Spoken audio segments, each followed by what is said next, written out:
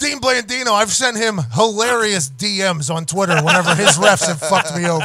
Hilarious. I wish I could find them. So this is in October of 2016. October 2nd, 2016. This is after we play in England. We lose to the Jaguars in London, England. This is also the same weekend of Joe Philbin's and mine and Vinatieri's 90-minute massage. A lot happened. Yeah. So in the game, there's always, the way the K-balls are worked, it is there are 7 balls that are taken into a room. The equipment managers and an NFL official go in there. They work the balls.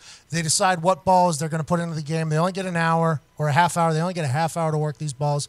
Normally, balls 1 through 4 are the only balls that they work on. We'll just keep these balls in rotation all game, both sides. Whenever we kick, they kick. Same 4 balls. The other 3 balls just might as well be antique balls. We'll just give them away. They're not being touched. Okay. When we were in England, there was an English NFL official in there in the room watching, and they work the balls. They work the first 4 balls, great. They get up there. Walt, fucking Walt.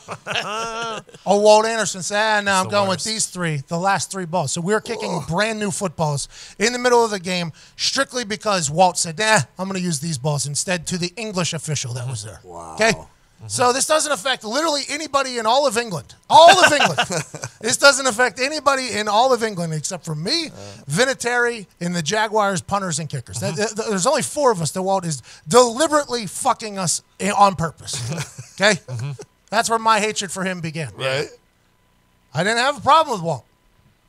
Old ass man doing his thing. You do what you got to do. Well, I had no problem until he deliberately fucked us over. So our equipment manager has to hear it from me and Vinatieri and the other team's kickers and punters because that equipment manager, he went in there 30 minutes, by the way. They break a sweat in there. They're only allowed to use a brush that's it, just a brush. In the NFL official watching them, it's like a minute to win it type thing. Like they set a clock, like you have 30 minutes, begin. They come out sweating. They get, I buy them nice Christmas gifts for going in there and breaking in the balls. New ball, old ball, like 7 yards difference, by the way. If you break in a ball, they used to be able to put them in the fucking drying machine. They used to be, drying machine. Dryer. Yikes. It is a drying machine. It is a driving machine. But it all changed whenever, Mitch Berger, I think his name. Yeah, that's the name. Mitch Berger was a punter, right?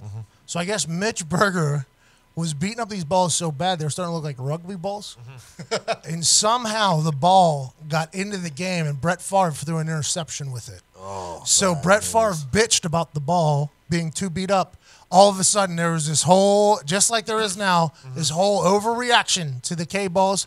Every ball had to be brand new. So there was a year in the NFL where kickers were kicking balls that were just brand new. Only K-ball. It became a big deal. Became a big ordeal. The K-ball, the K-ball, the K-ball became a real thing. So these brand new balls it went straight from the box to opening kickoff. Just terrible year for those kickers and punters, by the way. I don't know how their records were, but those guys, they had a terrible year. So then it slowly evolved into this time limit. You get 30 minutes to break it in before the day of the game. Must come out of the box, blah, blah, blah, right? So it's a whole ordeal because it matters. Like if Vinatieri has to kick a 50-yarder to win it, and the brand new ball could definitely fuck him over, right? So it's a big ordeal. Then during the game, it's an extra point, 33-yard extra point. And I gave we went on 2. I had a good cadence. I had a lot of confidence in my cadence. I had a good bellow. I had a good one. If I was to ever get in and play quarterback, I think I could have drew some people off. I respected it. I don't get a lot of time to fuck with anybody in my position, right? I'm just standing there punting. I can kick to the other side. But the ability to draw somebody off sides, I took a lot of pride in. Sure. Numerous, by the way. If you look up my film. I think I have 4 to 5 offside draws on people. Wow. Not bad. Yeah.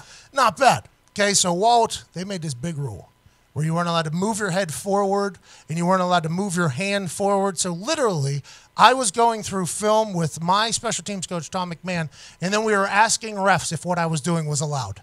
By the way, 8 yards behind the line of scrimmage, it's almost impossible. Right. So we go for this extra point. It's in this London, England game. I'm already pissed off at Walt Anderson for what he's done to the balls. I don't like it. So I get down. We go on 2 because they had a good edge rusher. And I see this dude literally just like he's the nose tackle. He is up on his hands, right? Like, and remember the Titans were like, if it's red knuckle. Yeah. Like I felt like I could see this guy like leaning forward. I'm like, oh, this guy's ready to go right now. So I was like, all right, let's go. So we line up, and I gave him a nice hard sit, and he just falls like right into Overton, right? I'm like, bang, let's go for 2. I just moved that thing up to the 1 yard line, basically up there. Let's go for 2. Let's steal a point here. Good for me, right? So Overton is a little nosy. He's in the ref circle because it's like right behind him, and the side ref or whatever the fuck it is, he's like, nose tackle there, leaned in, hit the guy or whatever, and Walt goes, nope, I'm going to call it on number 1. Actually says, nope, I'm going to call it on number 1. Turns around, says that I deliberately drew them off sides, 5-yard penalty, number 1, backs him. So now Vinny's kicking like a 40-yard fucking extra point with bad balls because of fucking Walt Anderson. So I hate this guy, right? So I'm fuming at this point. Obviously, everybody's heard the story where I took like 13 edibles to get on the plane back home because I thought it was a bad spot. Everybody's heard this. Yeah. So then, a day later, 2 days later, I go to Dean Blandino. I saw he followed me on Twitter, and I'd never reached out to him before. But I couldn't fucking do this Walt Anderson guy. Couldn't take it. Vinny misses that extra point, by the way. I'm a terrible person right now.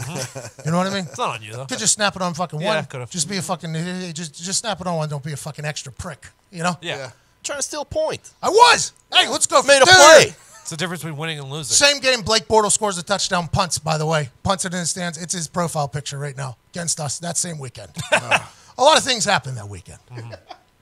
So I go, hey, boss man, any way we can chat about the K-ball rules and such? Would like to clarify some stuff as well as maybe help out.